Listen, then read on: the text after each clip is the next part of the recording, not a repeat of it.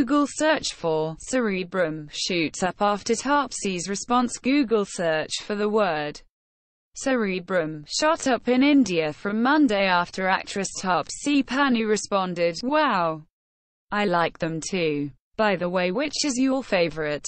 Mine is the cerebrum," to a person who wrote, "Taapsee, I love your body parts," on Twitter.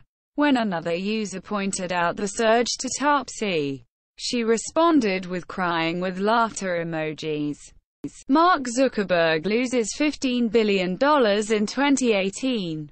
Most among world's 500 richest. Facebook's 34-year-old co-founder and CEO Mark Zuckerberg's wealth has dropped by over $15 billion in 2018, the most among the world's 500 richest people.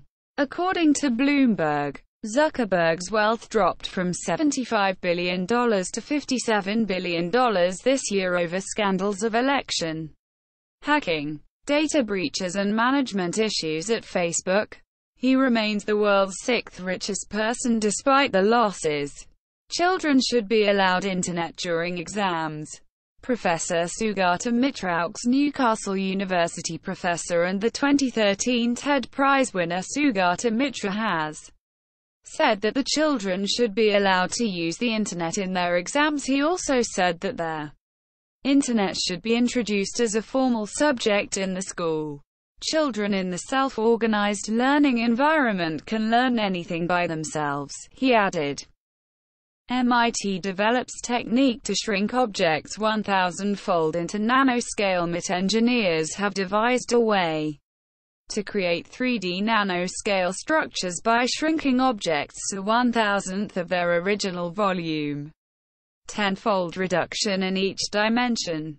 In the technique called implosion fabrication, a larger structure made of expanded hydrogel can be shaped with lasers and then shrunk. This allows creating desired 3D objects with nanoscale precision, said a researcher working with Indian coders. Painful hacker who challenged UD French hacker Robert Baptiste, who challenged UIDAI's security earlier this year, on Monday tweeted, "I used to work with Indian developers and sometimes it's very painful, seriously. You're a senior developer and you don't know how to use Git." He tweeted, "There are plenty of good developers in India, but if you don't know something, be curious," he further said.